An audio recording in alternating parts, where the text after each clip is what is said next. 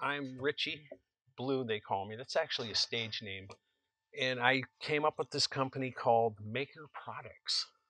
I just like, especially this particular item, this bucket on a belt. I knew that there was some utility to it that was different than what was out on the market currently, and so when I started in with that whole process, and like I said, I was making these myself, and I knew I needed some help eventually. But the first thing I wanted to do is protect my intellectual property, and so I went to this patent attorney, and he worked with me to let me like make payments to him and all this, and he was kind of cool like that.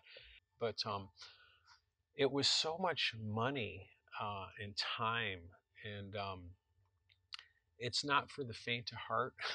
Like when you get into the whole thing about patents, most people have no idea. I mean, it's very expensive, very quickly. Is it worth it? That's the first question. Is it worth spending all this time and money on this thing? Because how do you know? What if you get a patent on these things and then they don't sell? So how do you find out if it's going to sell before you spend the money on the patent? And so there was this whole process I went through with that, and it was challenging. So that was like the first thing, and then eventually I knew I needed some help because I was making all this stuff myself, and I didn't want to make it myself. And the couple of people I took things to, uh, they uh, they didn't care about the quality of what they were making. They just wanted to mass produce the stuff and just get it out there. And I had one experience with one guy in particular, and it turned out that like he started making these for me, and they all leaked. And I was like, okay, well, now my reputation like for quality is going down the tubes because all these items that this guy is making, they're leaking. So I had to get out of that situation. So then I was back on my own again, and then I finally found another guy that turned out to be really cool. He's my partner now. Casper owns Black Diamond Squeegee Rubber, and him and I started putting our heads together, and we formed Maykker Products. The beauty of it is that like there's oversight in what I do now.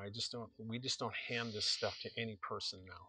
They have to be there has to be a certain amount of integrity, and that's another challenge that you have to go through, because for every uh, person you find that will make any of these products for you, that's worth their weight in gold, you're going to run through 100 that aren't.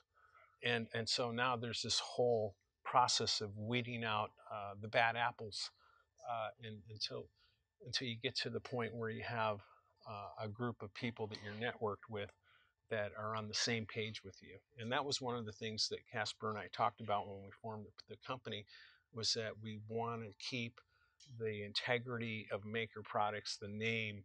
When people hear the name Maykker, they immediately think quality. And so I believe we've done that up to this point, and we're going to continue to do that. But the challenge with that is things don't happen very fast.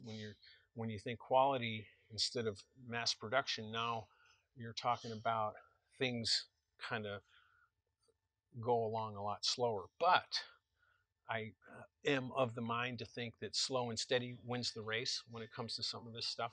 And so that's kind of like our mindset whenever we put together products.